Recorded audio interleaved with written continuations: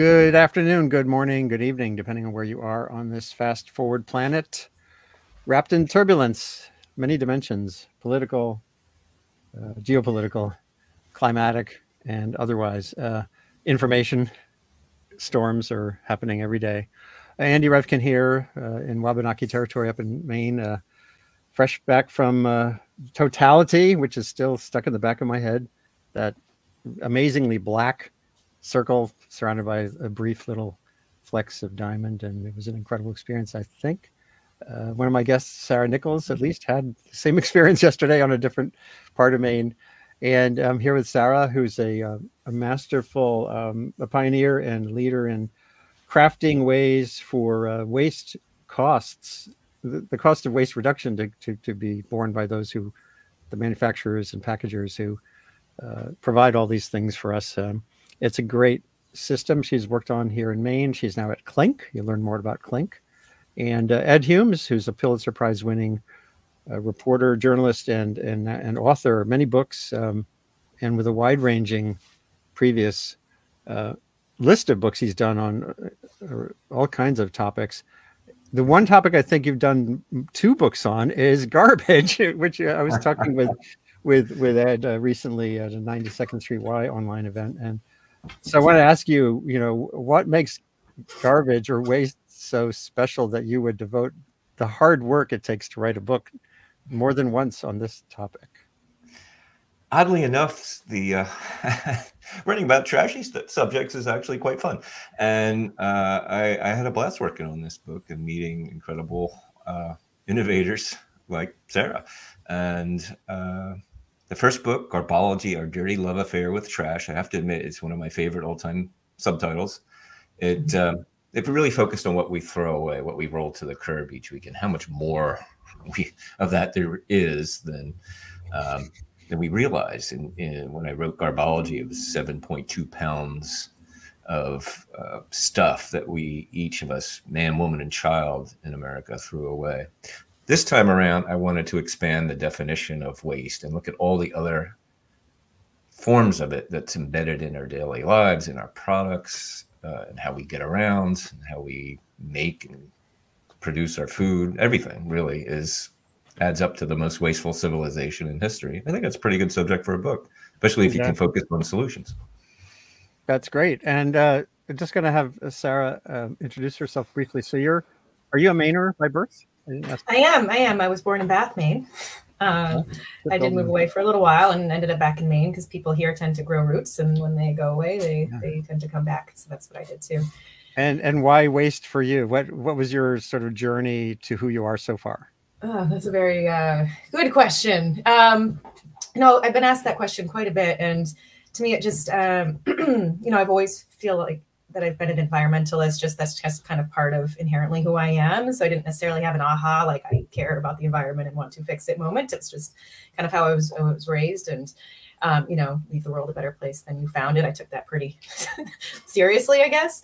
But I will say that at UNH, that's where I did my undergrad. I tried 3 different majors. Physics wasn't really for me. Marine biology wasn't really for me. And then I took an environmental resource economics class, and I had light bulbs and fireworks and all these things go off. And, just the idea of, economics for me is really the study of how people make decisions and the systems that are at play that create these big shifts. And I just, and I can apply those basic economic principles to waste and my work, but also like I find that it's applicable to like my personal life too. The value of perfect information and clear roles and responsibilities, and all of that. So right, yeah. And then policy. You talk about economics, but the word of politics and policy is a whole nother morass. And Ed has a whole section in his book on your work in Maine. So what tempted you to get into that arena? I guess it makes sense. If you want to make difference, you have to sort of buckle up and dive in, or so after grad school, I ended up going to UC Santa Barbara, where Ed is now living in Santa Barbara. Oh, that's interesting. But I went there for grad school, and I specialized in environmental policy there. So I continued on my economics journey pretty much. And, I think I think policy is just necessary. We're, a bunch of humans living. We have to kind of create rules about how humans are living on this planet if we're going to sustain ourselves. And I think that, for me, I was just lucky enough to get a job out of grad school that worked on local policy. And then, I graduated up into state level policy, and it's all the same types of skills. All you're trying to do is to get the decision makers to make the right decisions for the public good. And I just think that it's so fascinating to work we have these huge catastrophic problems that are threatening the existence of humans all over the world, and it's going to take humans to fix it. It's just it's a pickle. Yeah, and again in the book, Ed ranges through a number of examples of this, showing the systemic nature of these problems. That it's one thing as a homeowner to do the things you can do. My wife Lisa, who's a retired environmental educator and teacher trainer, has been great about switching us over to the little slivers of laundry soap instead of the big jugs, and many other examples like that. But it's a systemic problem too. And we'll talk about the bottle bill and about recycling payments in general. Ed, just back to you in terms of your book. What is the balance, Ed, for you between the sort of the individual's role and what can be done systemically or on these issues? It's really a continuum. Actually, Sarah's story is so compelling because she kind of bridges that gap between individual choices and actions. Sarah worked for years on spreading the word about this idea that the people who create unrecyclable or poorly recycled plastic waste and packaging should be responsible for it rather than taxpayers and consumers. And she got traction on that by converting people to her view that, one at a time, going to town meetings, talking to people, recruiting people to say, hey, not only can you make different choices about how you buy packaged goods, you can also participate in the policymaking process. Here's how you can contact your legislators. Here's how you can access your local governments and make your views known and help champion this policy. There was a small army of people by the time Sarah was done saying, we need to make this change because it makes sense. Why should we be cleaning up the mess that others are making? And that was a compelling argument, and it turned individual actions into a statewide policy that now is spreading around the country. It's a total shift in how we recycle. Yeah, and here's a page from the book where you're citing her plan was to make money for Maine citizens and cities and towns. I live in Lemoyne, one of Maine's towns, and just a month ago, the budget meeting, the budget for recycling came up, and the EPR came up in a way that's coming down the line. So Sarah, could you just talk about that journey? What's so interesting to me is what you just laid out there, Ed, is what a top Biden administration official, Jigar Shah, told me on a broadcast about the Inflation Reduction Act and the infrastructure law. Huge buckets of money, but it's not the old story anymore. It's a story of abundance. And what has to happen is as he said, he said there's 19,500 towns in America, and only 5,000 of them are bigger than, 10,000 people. And he said, so you need someone in every one of those towns to be the sort of change maker. So Sarah, it sounds like you've been that person. So just describe that in the context of what others might learn from your experience on how to build change from all these town meetings upward. All right. Okay. All right. There's a lot there. So for towns like Lemoyne and others in Maine and all over the place, waste and recycling is typically the third most expensive thing for them, behind, say, schools and police and fire and all of that. So it's an absolutely gargantuan amount of money, and it's in many cases that money's just getting thrown directly into the garbage.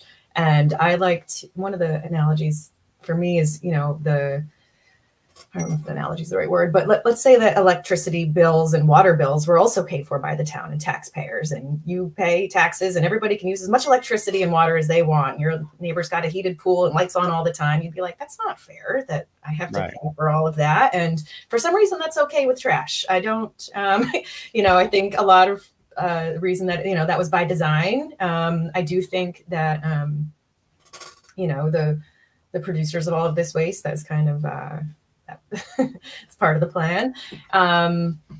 So that's the theory behind it, is you're putting, you know, that's part of the reason I like pay as you throw programs where town, you know, people pay for their trash bags in their town, because that sends that personal signal to them to put the stuff in the right bin, and reduce their trash. I only think that that's fair if there's a bin to put it in. So charging people for trash bags if there's no recycling or composting provided, and no work behind the scenes to make sure that there's less waste in the first place, I don't find that as fair. So we're extending that kind of, that pay as you throw, pay for what you know, kind of polluter pays principle on a grander scale to the producers of packaging. And I guess I want to say that this is not a novel idea. Most countries all over the world already do it like this. So for many decades, all over Europe and beyond, that's how recycling is paid for. So that's how we know it works here.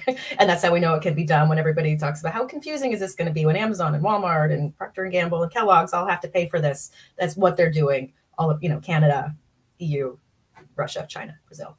So we're the anomaly. Yeah. So yeah, passing policies in the politics in the U.S. is different, with a lot more corporate influence here. And I think, you know, a lot of corporations are coming around to this idea and coming to the table. It's, you know, devil's in the details here, but we've, you know, just since I've been working on these issues for, I guess, 14 years now, there's been a huge sea change there. Like, instead of trying to stop and kill all this progress, they're coming to the table in a more meaningful way, which is really great. Yeah. Ed, we're going to get back to some of the other themes in your book in a minute, and but I wanted to ask you to weigh in on this too, the corporate power part, and how whether you're looking at some of the other things you look at in the book, like carbon dioxide, which is waste. It's a gas. We don't see it. It's the bubbles in beer, which makes it kind of hard to make the point about it being an unhealthful waste. But what have you learned in writing the book that sort of resonates with or clashes with what Sarah was saying? Oh, well, you know, this producer responsibility or polluters pay principle is so powerful, and I mean, logically, we shouldn't stop with packaging and containers. As pernicious a problem as plastic pollution is, both for the environment and for the cost of dealing with this mess, it really, well, as you noted, it should apply to the fossil fuel industry as well. We are paying for the damage caused by that product. Its entire business model is so profitable because we just excuse it from responsibility. That's the same with disposable. It's a very good analogy, actually, disposables. We're in an aberration moment when it comes to producer responsibility. This isn't normal. In the past, and up until the 1970s, beverage companies were responsible for their packaging. And they took those glass bottles back, they washed them and reused them 20, 30, 40, 50 times. We act like reuse is some new concept. It was always reuse. Back to the colonial days, we reused bottles. You had to bring them back. They were literally taking deposits in the colonies from buyers to merchants, so they would bring back their valuable and reusable glass containers. So right now, the way we're this supposed convenience of having unrecyclable plastic waste being stuck with it, that's not normal. We just think it is because we've been doing it for a while, and we forget that it used to be different. It's a principle of capitalism. If we're keeping our profits, we bear our costs, right? That's the idea. And that's really what the law in Maine and elsewhere, holding producers responsible for the cost they're imposing, is getting back to the fundamentals of capitalism. It's not so much regulation as removing a subsidy.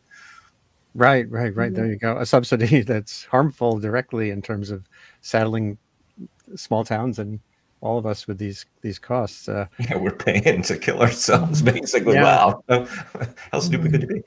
So, Sarah, this was a slide from some earlier presentation I think you gave. We're going to talk about Clink specifically in a minute, but there's a journey here, and that has culminated in this new extended EPR law that's coming down the pike. So what is there something weird about Maine, or was it just that you lived here? No. Well, the fact that the Natural Resources Council of Maine exists and has for over 60 years is part of the reason. So that's where I was working for 10 years when I worked on this law. So in the 70s, Maine was I'm feeling second, maybe third state to pass a bottle bill. There was all right around the same time with Oregon and Vermont. And, that's the deposit return system, which is a type of an EPR approach where the producers are responsible in some way for managing the waste on the other end. And actually Angus King, one of our sitting senators now, was NRCM's lead lobbyist for that, which I think is a fun fact. Maine really became, we're one of the states with the most types of these EPR laws. So for people who are listening and can't see this slide, there, we have a law for batteries, mercury auto switches, electronic waste, mercury thermostats, cell phones, mercury lamps, paint. And if this was a newer slide, you'd also see unused pharmaceuticals and the packaging law that we passed here. And we actually are unique in Maine too. In 2010, before I started working at RCM, we passed a product stewardship framework law, which actually made it a policy of the state to move more product categories into this type of system if they met certain criteria. And one of them is voluntary efforts to recycle aren't enough. It's taxing on taxpayers and municipalities, all these things. So pretty much every single thing hits the mark. Yeah, and I think that Maine, too, part of the reason why, one of the many reasons why we're special here is we, as a cultural part of who we are, we don't like waste here.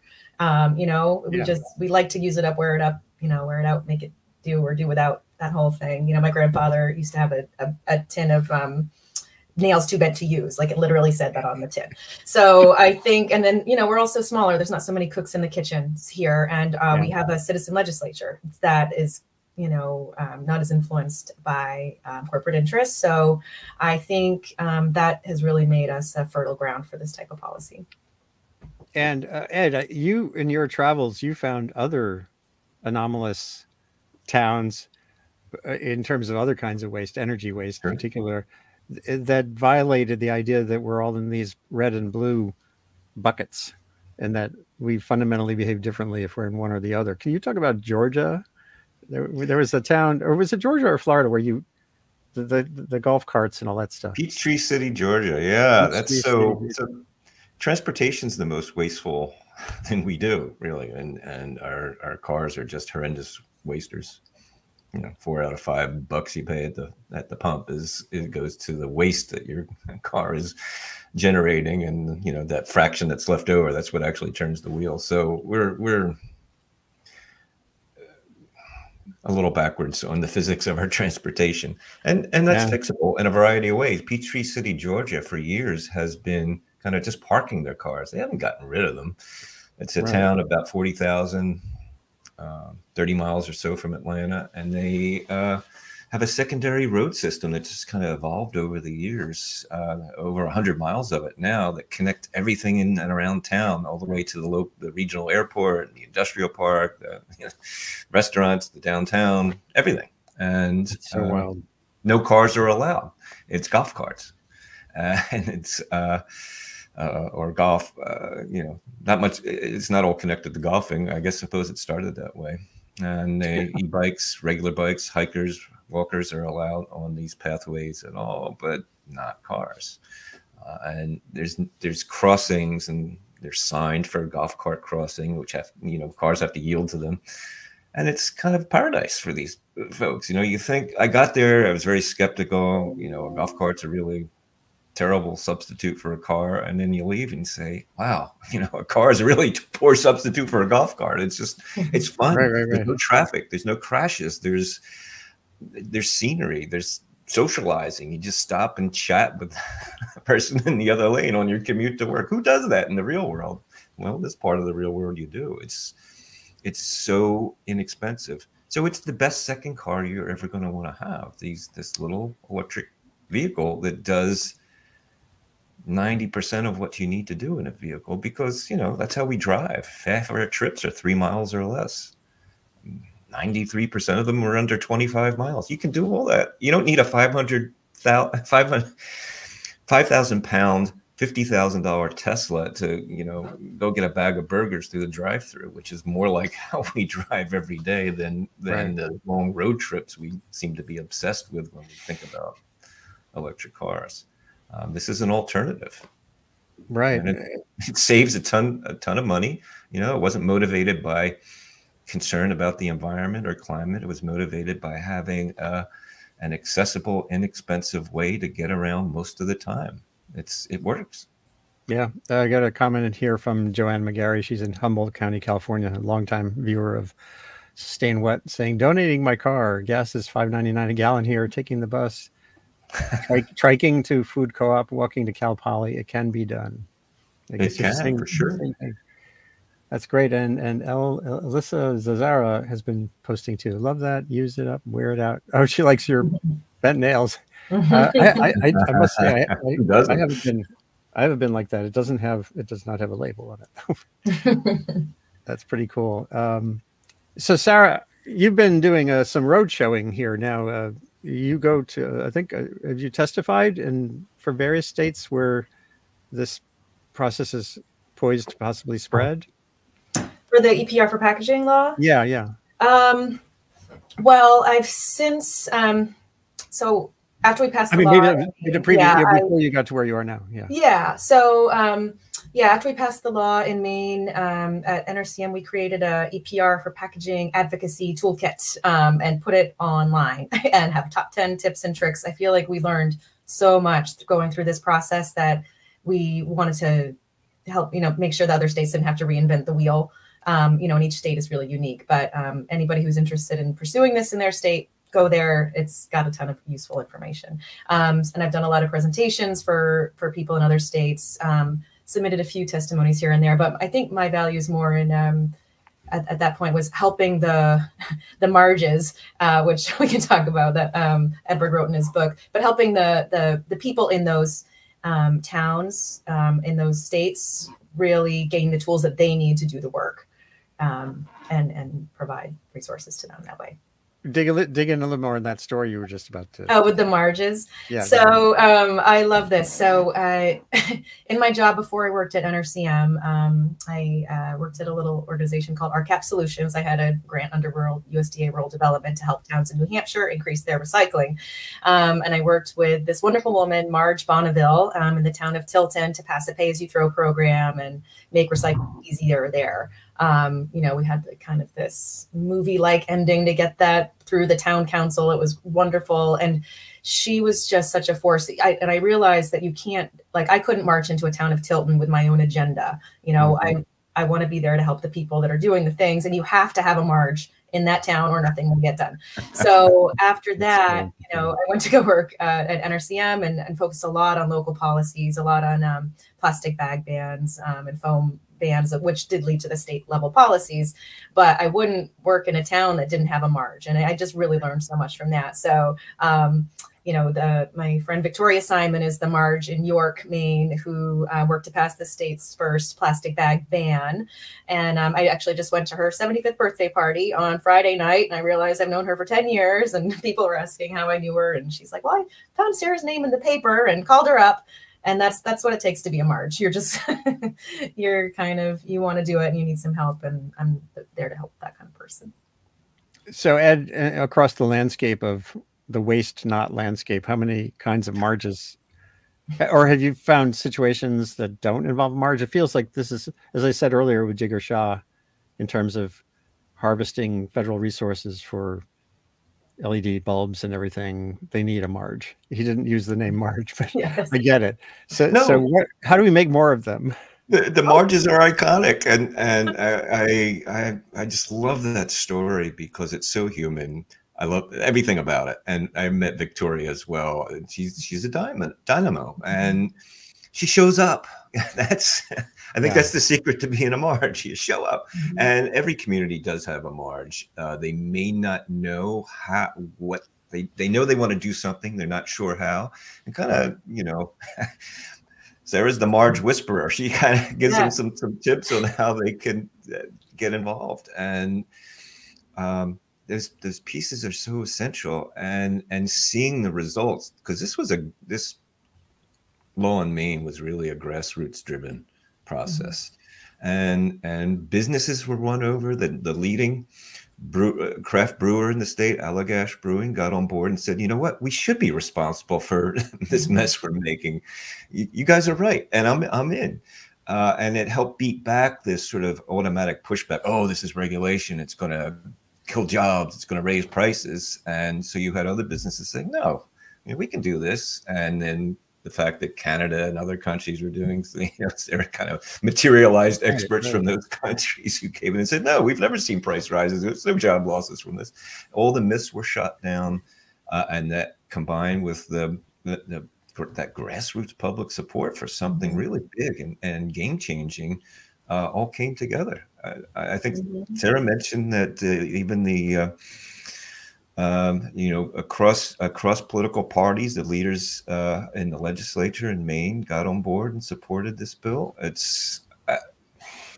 I think it's kind of an example of why framing our environmental problems like plastic pollution, but also climate and other things around the subject of waste. It's just a big tent. Everybody, you know, I think I said this when we were on the 92nd Street Y show, that it's, you know, there's no political faction saying, yay, waste. It's just, it doesn't work that way. And what Sarah did is really flip the switch, as you said in the title of the show, on what happens to our waste and who should be responsible for it. And ultimately, I think it's going to drive us toward a more reusable economy instead of a disposable economy. And that is going to benefit everyone, including businesses.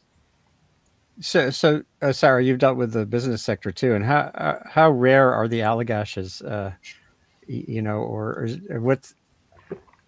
I love the Marge. I'm going to stick with the Marge meme. Yeah. Yeah, we need the Marges. The Marges in the business. What makes for an Allagash? Allagash became a Marge. Yeah, with some heft, right? So they really deserve some credit. So Rob Todd is the president of Allagash, and you know, we did outreach to a lot of businesses, and you know, it was just nice. They were the first ones that really just entertained us in a really, you know, in a real way. They're like, okay, we don't really like the idea of this, but we're going to sit down and listen to you. And they did. They had a lot of meetings. They discussed it internally. We helped them calculate what their costs might be if they were operating in Ontario or Quebec, just so they could wrap their heads around the idea. And the fact that they took the time to even try to do that, which was great. We, you know, some of the other businesses were like, oh, this is too confusing. We don't know what's going on. So we're just going to say no. And they took the time to actually try to understand it. And they really turned into advocates, which I wasn't expecting. And I just can't say enough about how important their support was, and to almost split the business community. So it wasn't like this false choice of, oh, you're going with the environmentalists or the businesses, you know, to kind of split these factions up so that it's so important to do. Yeah. Is there some scale thing here? Allagash, you said, is big. It's the biggest in Maine. Is that what you said? I was at a meeting in Washington years ago of like corporate responsibility and sustainability. And I raised a question. There was a panel with a guy from Nike. They're like senior vice president for all this stuff. And I said, you know, there's this great guitar company, Taylor Guitar Company. We're the leader of the company out on the West Coast. He's made it a priority to like go right down the chain to where their ebony comes from, to make the fingerboards in their guitars. And they've worked with their customers to understand that for us, the most beautiful guitar doesn't have a beautifully perfect black ebony fingerboard. It has a marbled one because the trees that we get it from are from a community, and they blah, blah, blah. And I asked the guy from Nike, I said, you know, why aren't the Nikes doing that? He said, well, we do like we do surveys all the time of our products. And he said, if you mark a sneaker sustainable, it's like a downer. People see it as a compromise. I went, oh my God. So the scale issue or that issue seems to still be there. I'd love to think there's a way to spread the Allagash kind of gestalt. Yeah. And, you know, that's really related to food waste too. You know, people in the United States, they expect, you know, the shiny, perfectly, you know, proportioned fruit or vegetable, or they're not going to touch it. People are sifting through, taking out the blemished ones. I usually take those because, and you could just cut that part off. But it's that whole perception. People don't expect that in other countries necessarily, you know, and they don't need. That's true too. You know, so it's cultural here too. Yeah. So talk briefly about Clink. I don't have the sound off, and anyone who's listening to this later as a podcast won't hear anyway. There's this little visual online on YouTube for Clink, but what are we looking at here? Great. So Clink is where I work now. I've just started as their Director of Government Affairs in early February. And what Clink is really a circularity solutions provider. So we're the intermediary between, say, consumers and getting that material for recycling back to the producers, let's say. And right now, you know, bag drop recycling in beverage container deposit systems is where we're operating mostly, but we're really poised for growth, and it's really exciting to be kind of on the implementation side of a lot of these policies that I've worked to pass. So, you know, I'm a Clink customer in Maine. We have these sustainability stations, drop-off locations at all Hannaford locations. So I buy my Clink bags at Hannaford. I have my own special code. That's for my account. I fill it with my bottles and cans here at home. And then when it's convenient, I just drop it off at Hannaford and let the money accumulate into my account. And then I usually wait till, you know, 25 or 30 bucks is in there. And that's when I can apply it to my grocery bill. And that's usually the week where I buy my bullet bourbon and get my stock at home. But everybody has their own story. They might save it up for vacation, or you could easily donate to charity from the app, or a lot of charities have their own. Oh, that's accounts. interesting. So it's a really easy way for a lot of people to do redemption. You know, you get your money back within 2 days. Some people like to watch people count their containers and get the money right back, and that's great too. But this is how we do it, and we're operating in several other states and working to expand. And it's really fun that as their Director of Government Affairs, you know, I can work to expand beyond 10. There's only 10 states in the whole country that have this kind of system, and I can work to try to pass those policies in other states. And there's just so much potential. You know, bottles and cans are really the low-hanging fruit of all of this packaging. They're all highly recyclable. A lot of the manufacturers are demanding this material back. They want it. It's clean. It's valuable. It actually gets turned into new stuff. And we can, you know, through this system too, we could help facilitate reuse, because to get reusables back, you have a deposit on those things. Those could easily get put into the same stations and get, you know, brought to a washing station and returned back too. That charity, the fact that you can have it go to a charity, et cetera, automatically is interesting.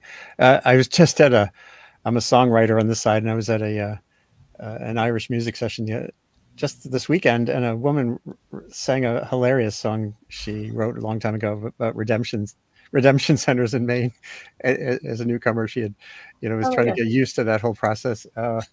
Would this put them out of business, or is it just like an evolution of how things would work? Not necessarily. Like I said, I think it's different. People have different preferences for how they'd like to redeem. And I think having a network of all kinds of different types to appeal to different people is great.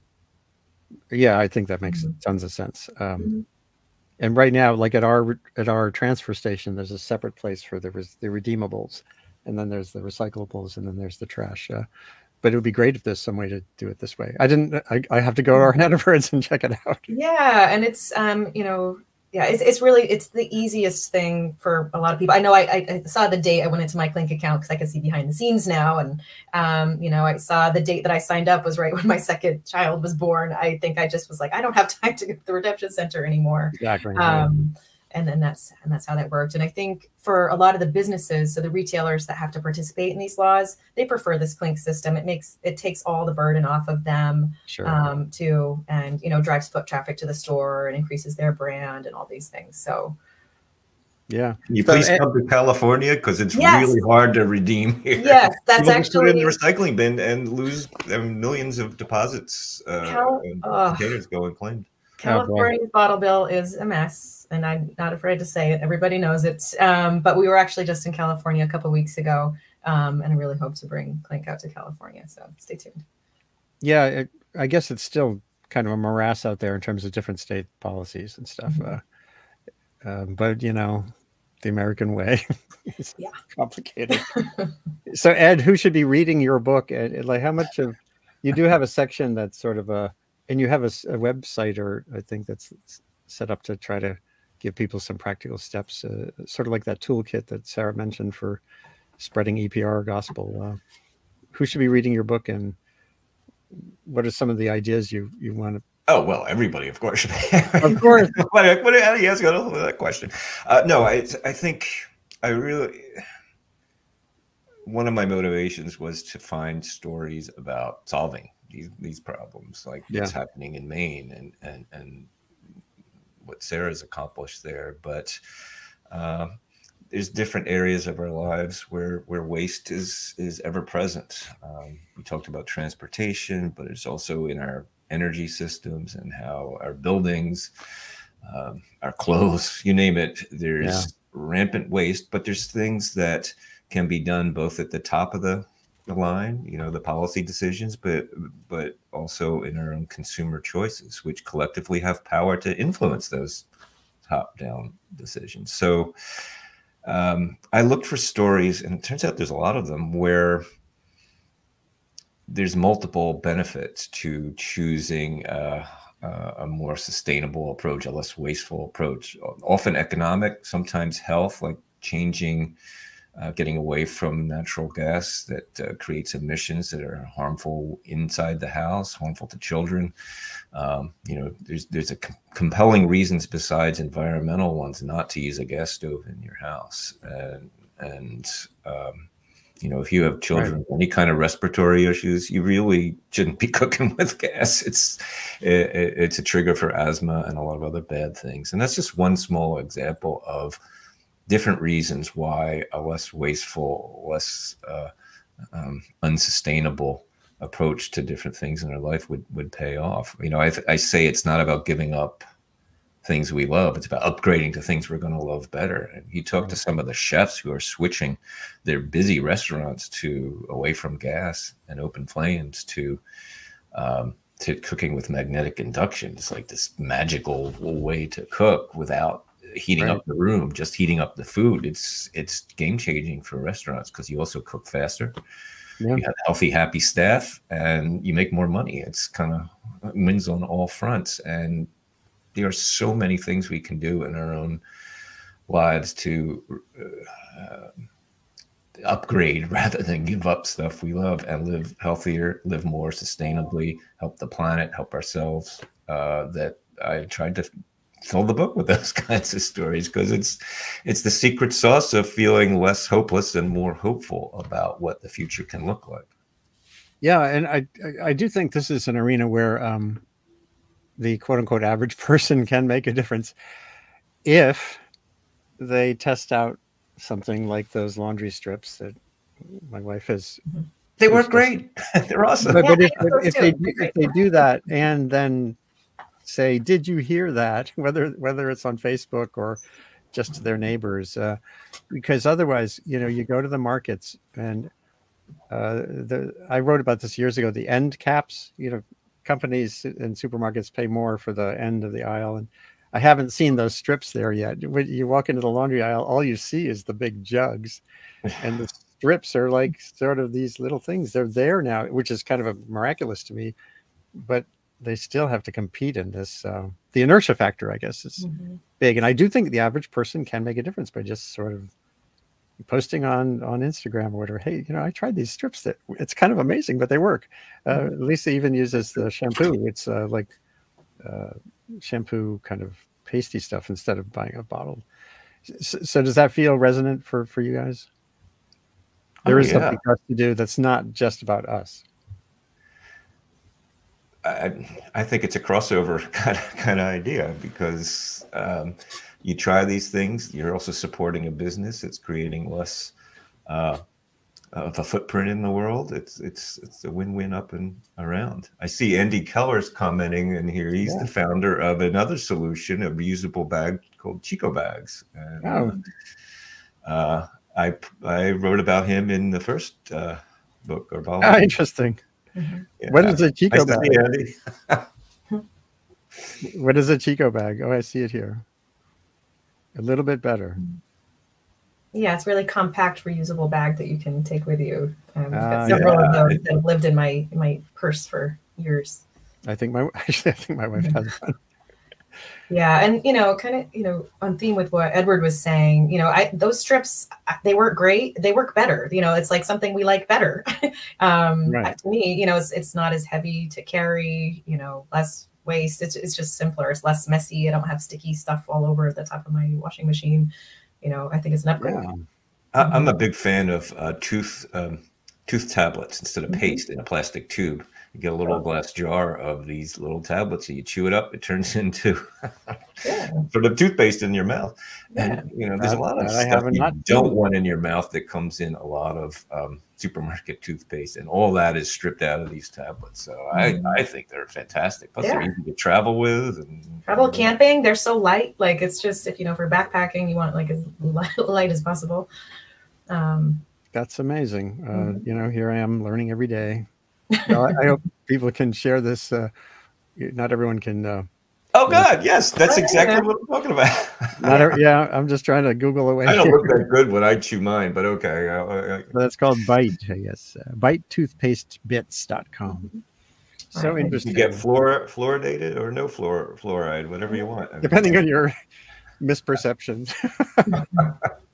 Yeah, and if you live in Maine, go to Go Refill. There's one on Pleasant Street in Brunswick or in South Portland. And go see Laura Marston, who's also in Edward's book. But she sells all kinds of no waste products like these there. Oh, we're going to have a total garbage party at Go when I'm up in Maine. So when are you coming? At the end of the month. Oh, cool. It'll be on the 28th. It's a Sunday at Go Refill in South Portland. Yep. Great. Yeah. Well, let me know. Yes, you definitely have to come by. I love refill stores too, and zero waste stores like Go because there's such a different experience than going to a supermarket. I had one of the early chapters in the book is my survey of a supermarket with Jenna Jambak, the leading plastic pollution researcher and MacArthur genius, and just a really amazing person. But she warned me, a lot of people cry when they're done with this store. I didn't cry, but I felt like I don't want to go back to supermarkets and see this anymore because the packaging and the waste in every aisle, when you see it through Jenna's eyes, is why are we doing this to ourselves? Why do we have 3 different kinds of rice for sale in 18 different kinds of plastic unrecyclable packaging? And they're selling the package, not the content. Yeah. All the same. Sorry.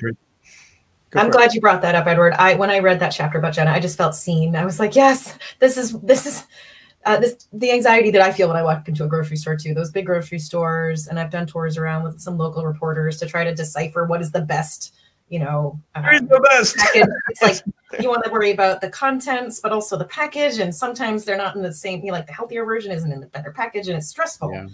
And it doesn't have to be that way.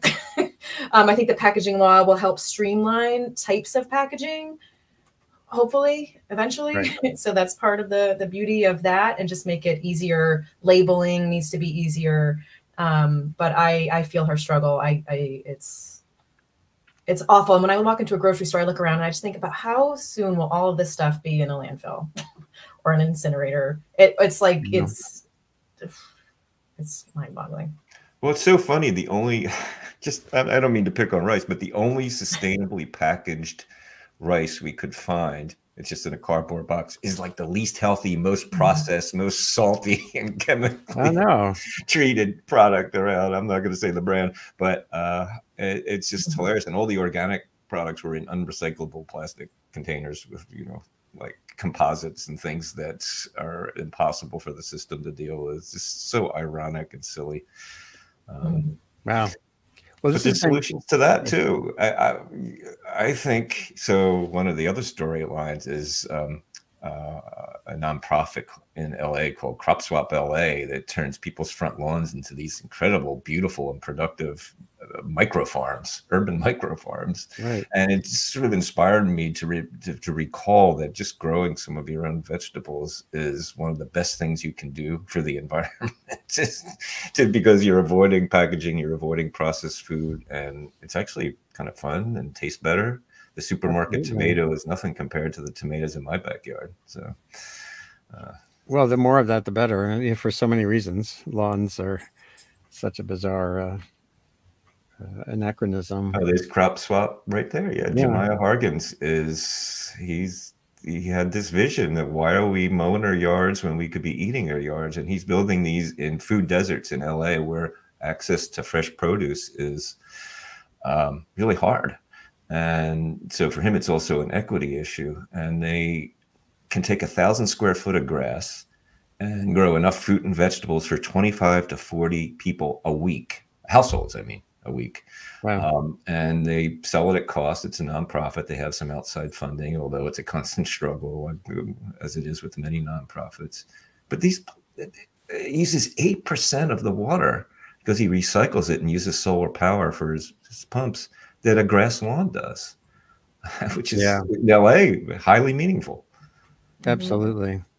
Well, this has been a great introduction to some really spreadable ideas, and I should try to work on that marge concept more because, as I said, it relates so much to what Jigar Shah said about harvesting the energy resources that are available now at the federal level that local communities have to ask for. As he puts it, we can't force you to change your light bulbs in a way that's profitable, your street lights, but you can do it, and you just need a marge. I should have Jigar, and maybe I'll get him. Maybe put me in touch with one or two of the marges, and we'll get Jigar Shah on and do a separate session on that. I would love that. I would love that. And Edward was kind enough to put in his book, Sarah Nichols' Top 10 Tips on How to Be a Marge. So yes, I should show that part. Yeah, check it out. Great. Well, thanks again for joining me today, especially on such a beautiful day here, day after the monumentally cool totality event. And there's so much more to do on how to waste not, want not, how to actually do it, to move to a different relationship with resources and with the things that we use, whether it's the saving bent nails or changing policies across America and corporate behavior in ways that benefit everyone. Let me just go back to the main screen. And thanks again, Sarah Nichols and Ed Humes. Good luck with the book. Good luck with Clink.